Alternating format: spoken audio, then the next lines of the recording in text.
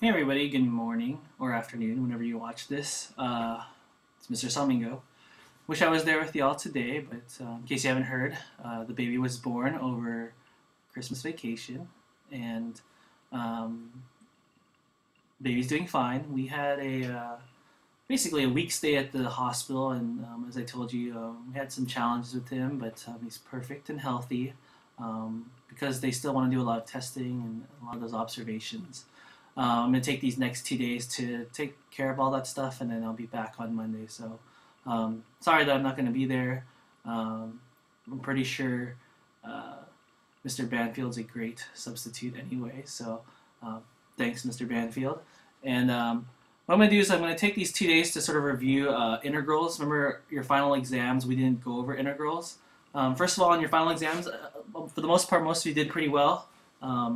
The scores are on Power School. When I get back, I can show you your individual tests. Some of you may have panicked and freaked out, but for the most part, it wasn't meant to be a challenge, and we'll talk about it when I get back.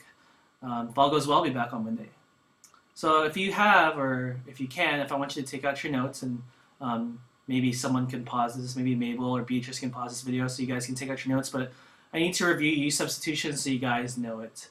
Use substitution is a very critical skill that you need to know for the AP exam, and I don't think it's, okay, fine. You guys really think it's very difficult, but if we practice enough, I think you guys won't mind. And I know there's parts of it that you guys understand anyway. So if you could pause or whatever, take out your notes and try to find the part that says use substitution. I don't remember which N this is, N something, and you can take it out real quick. So in use substitution, remember it's like the chain rule for integration, okay? I think you guys are very good at finding what u is and what du is. So here's an example of an integral that I cannot take by itself. Part of it because it's the square root. This one over here I can't take, it says the 7x squared inside of parentheses. I just can't take the integral of a function that's inside a function. So what I did, if you remember, I did something called u and du. Okay, I made u whatever the inside function was. So in this case, the u is going to be 4x minus 9 because that is the function that's inside the other function. Okay, du is represented by the derivative of u. That's what du means. So the derivative of 4x minus 9, if you remember, I know it's been a while, is 4 and dx. Okay.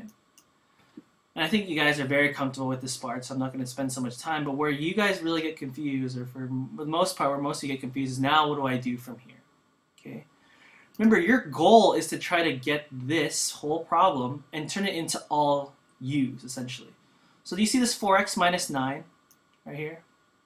I could turn that, so I'm going to rewrite the problem.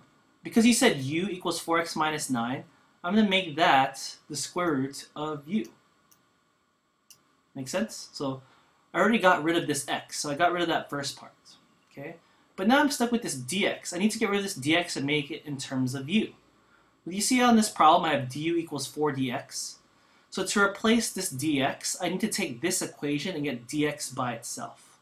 So what I'm going to do is I'm going to divide by 4 on both sides, and I'll call this 1/4, because I'm dividing both sides by 4, du equals dx. So hopefully I'm not going too fast for you guys, but just know that I'm trying to substitute dx, so in this equation I need to get dx by itself. So now since dx equals 1/4 du, I will place 1/4 du where dx once was.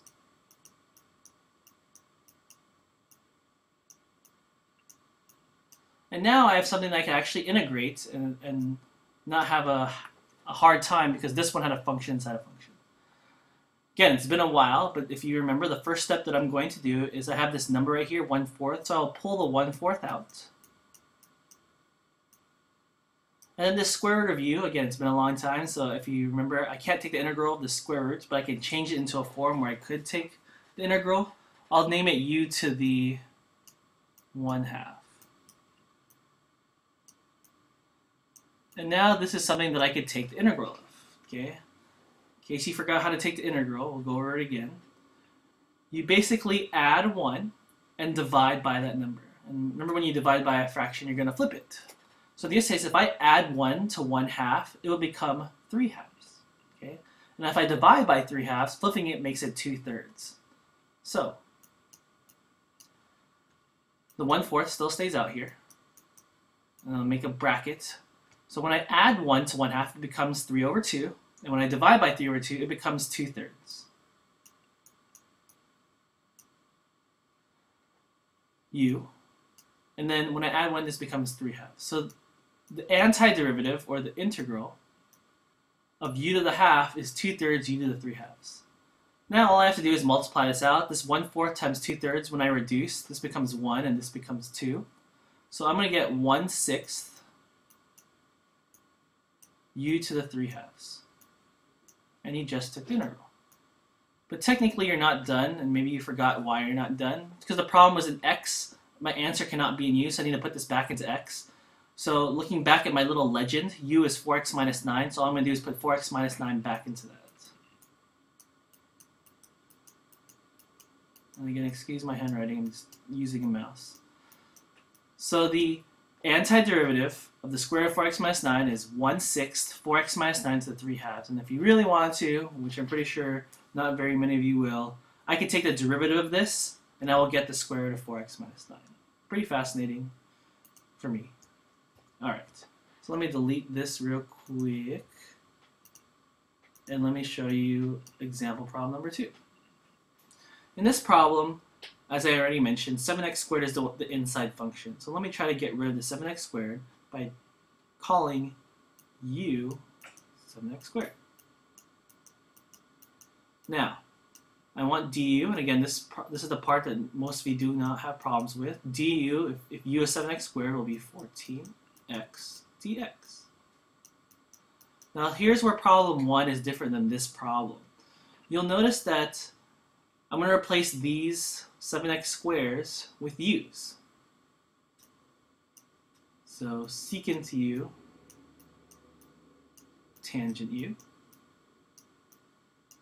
But I'm still left with 2 x's. I got this x right here and I got this dx right here. I need to get rid of that. I need to substitute it into u, so I actually take the antiderivative. I can't have 2 different letters in the same problem. I need to just narrow it down and convert it to just one. Since I'm left with an x dx, in the second equation of my legend, I need to get x dx by itself so I can replace it. So in this equation, do you know how I can get x dx by itself? Yeah, I'm going to divide both sides by 14. So it's going to be 1/14 du equals x dx. And I know it's really messy, and some of you should have this on your notes anyway already. So when I replace this, I have secant u, tangent u, and I'm going to get 1/14 du. Okay, so far? Now, same steps as the previous problem. I have this 1/14, I'm going to kick that out in front. And now I need to know what the antiderivative of secant tangent is, and I know some of you are going to need your guide or your paper, but again, you need to get used to not using it and try to remember what the derivatives of antiderivatives of trig functions are. But the antiderivative of secant tangent is secant.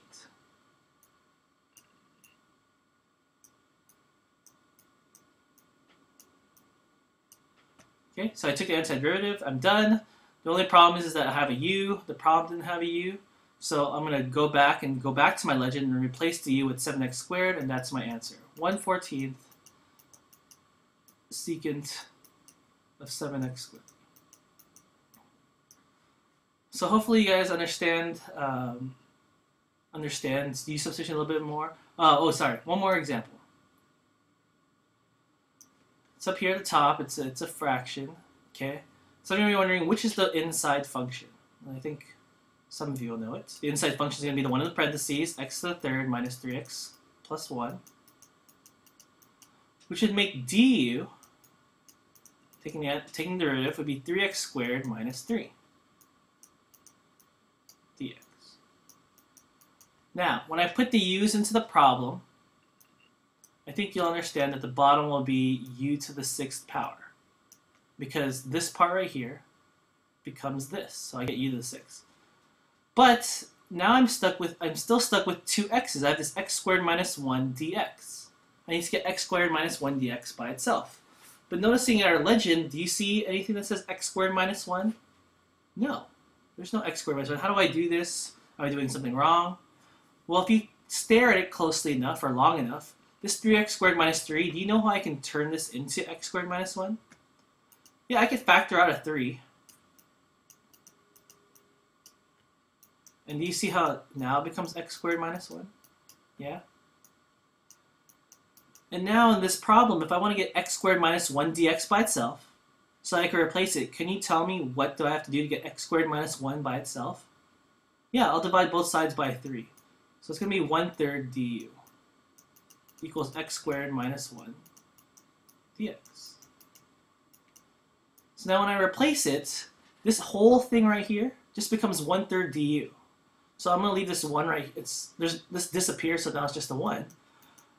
This thing just becomes 1/3 du. Same exact steps. I'm going to factor out this 1/3. I cannot take the antiderivative of 1 over u to the 6, but I can convert it into a form where I can. Do you know what I can turn this into? Yeah, u to the negative 6 du. Now it's something I can take the antiderivative. Remember, I add 1 and divide by it. So if I add 1, this becomes negative 5, and I'll divide by negative 5. So 1 over negative 5, u to the negative 5. Technically, I'm done, but I need to put the x's back into the problem. So it's going to be multiplying this. This becomes 1 over negative 15. And then this inside part here will become x to the 3rd minus 3x plus 1 to the negative 5th power. So hopefully this tutorial, or refreshing your memory about u substitution, makes it a little bit easier.